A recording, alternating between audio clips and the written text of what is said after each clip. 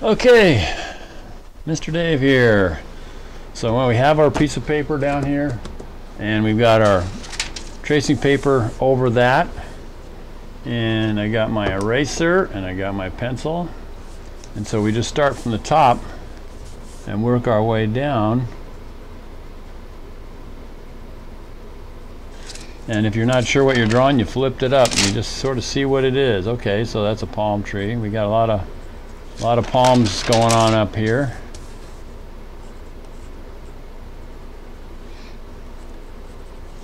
And you just sort of make a lot of different movements and shadows and things.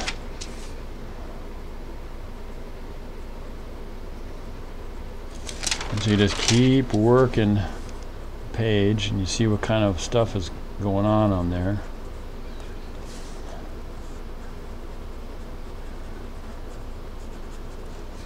You just keep peeling the page back and forth.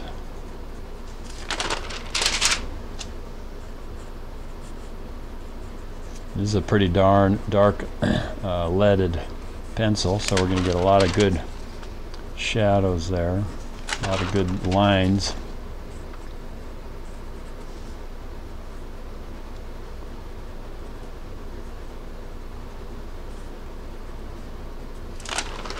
Pull it back. See what you got. Got lots of palm fronds over here. Going crazy. You just let it rip. You see how we have our rock down here.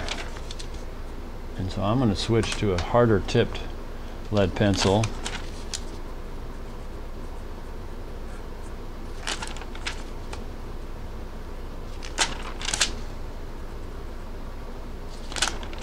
And you just want to follow our rocks, what's going on over here.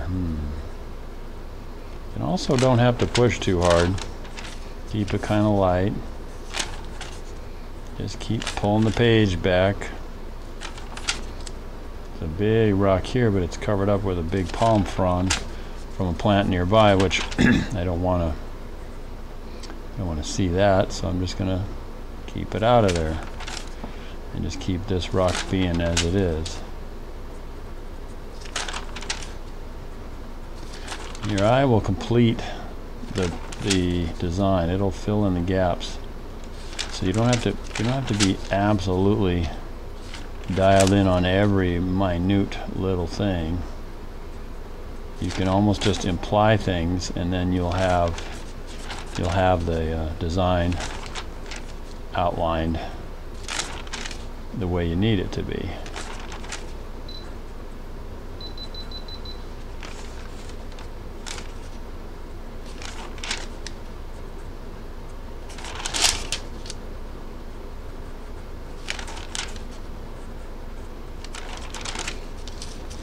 There's a stone in the back I can see.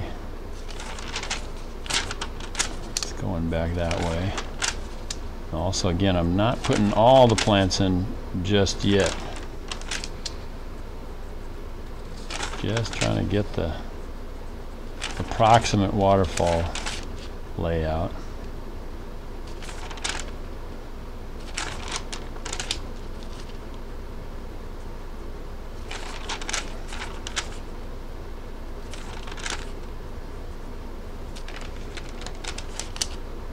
A big boulder here.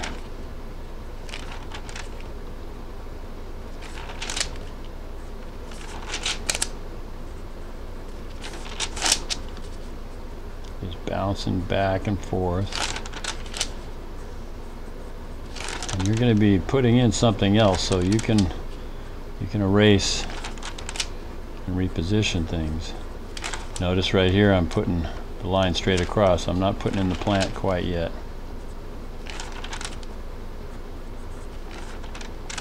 So that's starting to give us our bouldering. There's a lot of plants back in here, but I know I can tell that the actual water feature is back up here, the rocks themselves, even with all the plant material. Okay, so starting to get an approximate idea of where the waterfall goes.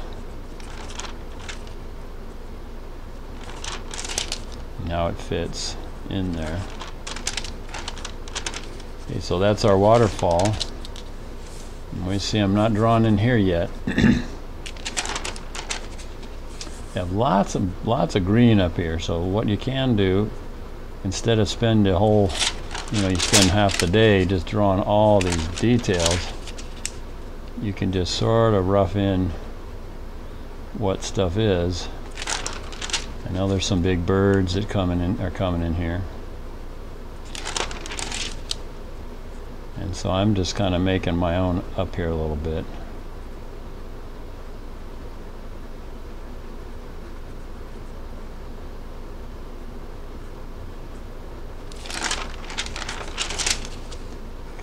They're in there.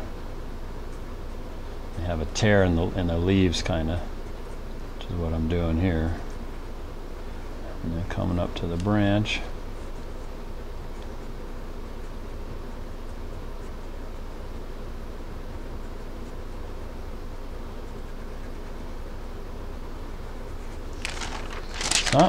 Something like that.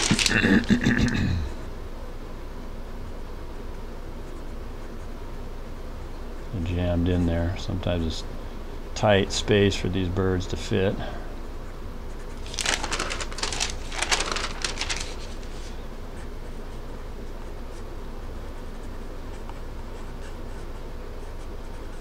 You just start wiggling your pencil in there, and again, it's all just shadowing. There's a big queen trunk, it looks like, right through here. That's coming down. So over here somewhere we have the fence line, and I don't exactly know where the property line is, the PL, but it's over here somewhere. So I'm going to just pull down these trunks of these trees.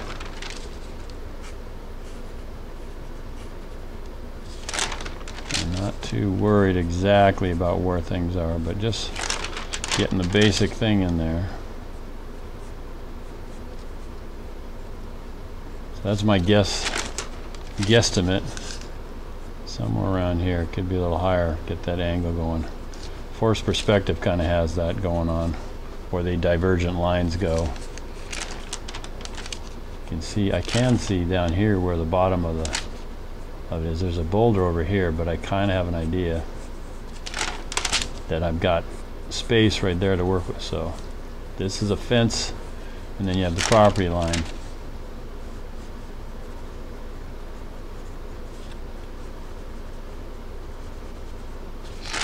Keep flipping it back and forth. A lot of palms going on in here, so we'll just keep palming out, man.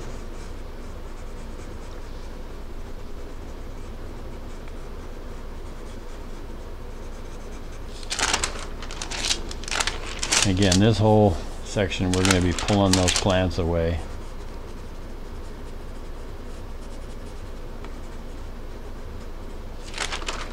All of this is just a jungle. You can just see that's a full-on jungle back in there.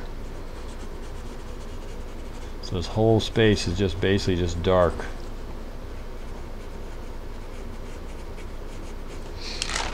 Okay, so now we have the edge of the spa,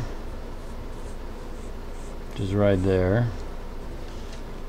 So that's coming over. You can see how the bricks are all the same size, but they shrink as the curve goes around.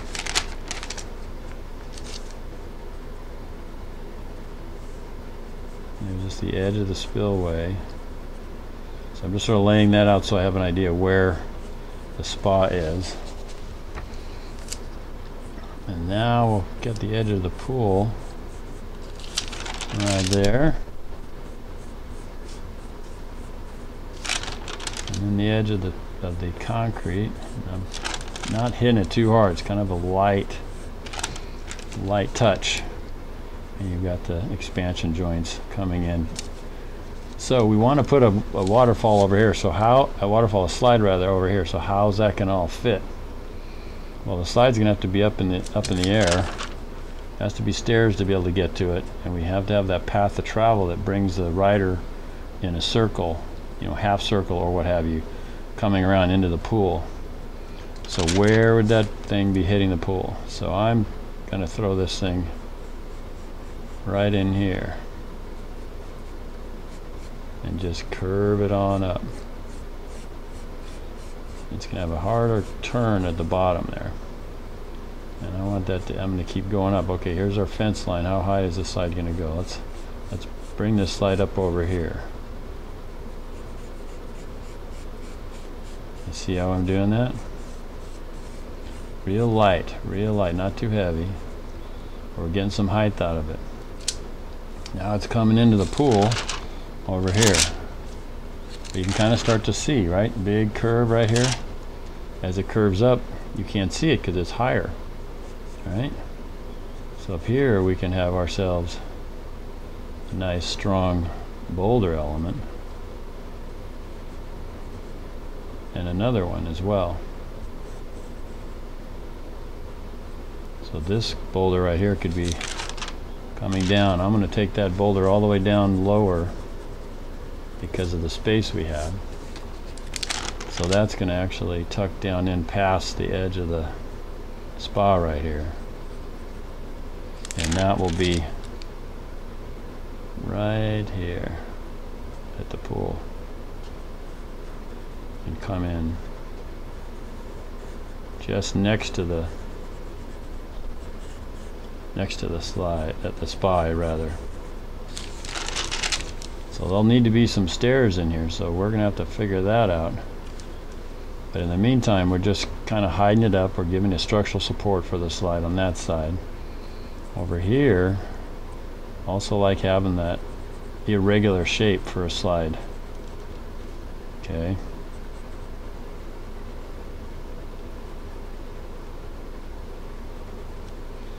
So the slide's going to be up here, come down, and then we need to get the slide trough dialed in. It's going to come over these rocks,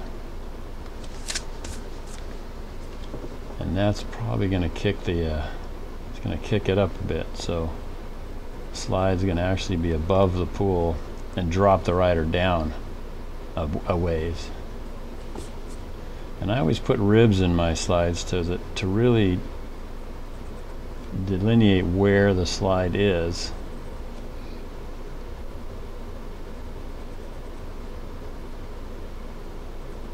You can see that center point, the path of travels, down in here somewhere.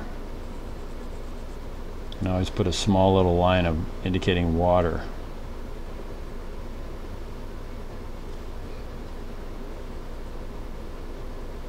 So that's the start of your slide up here on the top. It's coming down. You have another boulder right here. And this we want to make a planter, so I'm going to put something else over here. And then one rock that goes down into the pool. And it comes up the side and out. So I've got the edge of the pool I can show.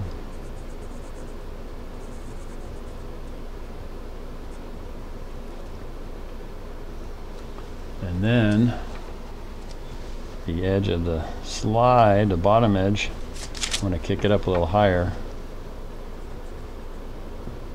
So that's going to be where the water falls into the pool, right there. I'm going to kick that up a little. So you just adjust it, you just make it fit. The top edge of your rockishness can be like that.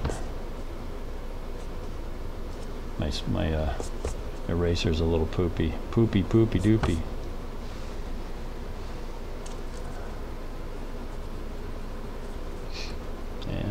And that's kind of going to feather out. The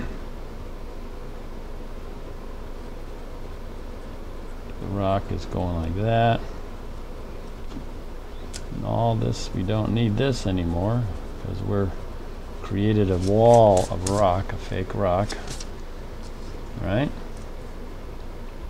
Over here, I'm going to put a small one, sort of a little anchor, and that'll help be the location where our stairs will begin to go. Put a little line in there, start to get the crack thing going. Yeah, there we go. Get the crack thing going, man. So over here we could have the stairs.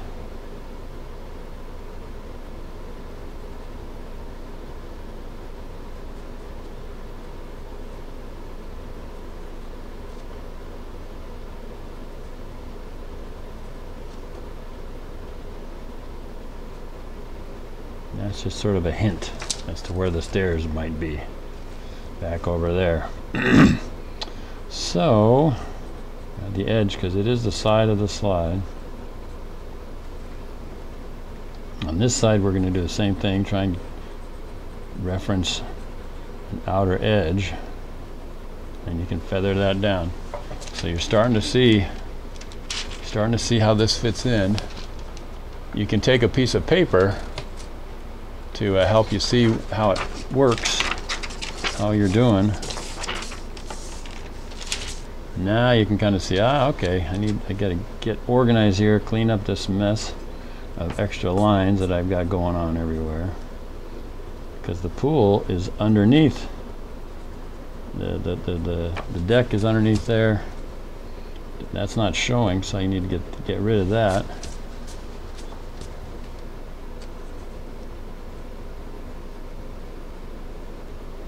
You see, kind of see that now. So there needs to be a bottom edge to this structure, so I'll take that out that way and then come across, and that can be just some cracking. This area right here can be a planter.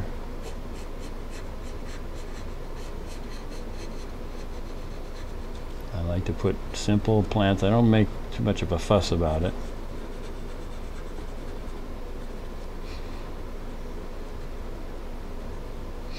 And then the cracks, you want to kind of move them around a little bit.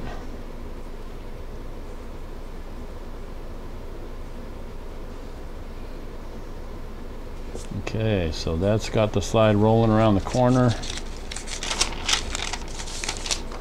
Take our white sheet out. Can't see it there, so start rolling in the texture of the rock, delineating dark, shadowy spots,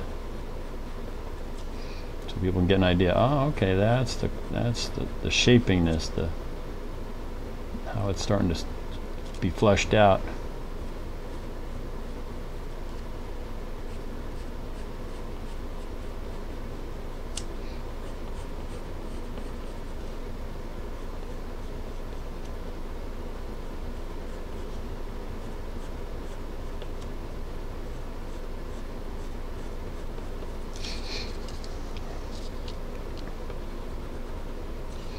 Zig and zag of the pattern, cracks, feature lines. Trying to make up the spaces so it's not all the same evenness. Good rock work has asymmetry to it. So now I'm adding in the texture to the rocks in the water feature already. I've got this board kind of locked in, but you certainly can turn the shape. You can turn the board on. You can turn these pictures this way if it's easier for you to draw. And I'm just trying to do this with this one direction. The waterfall is kind of coming down.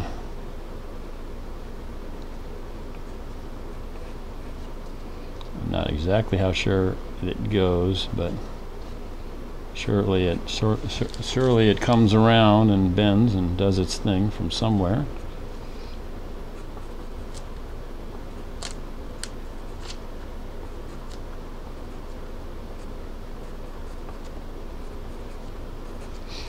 You can see this is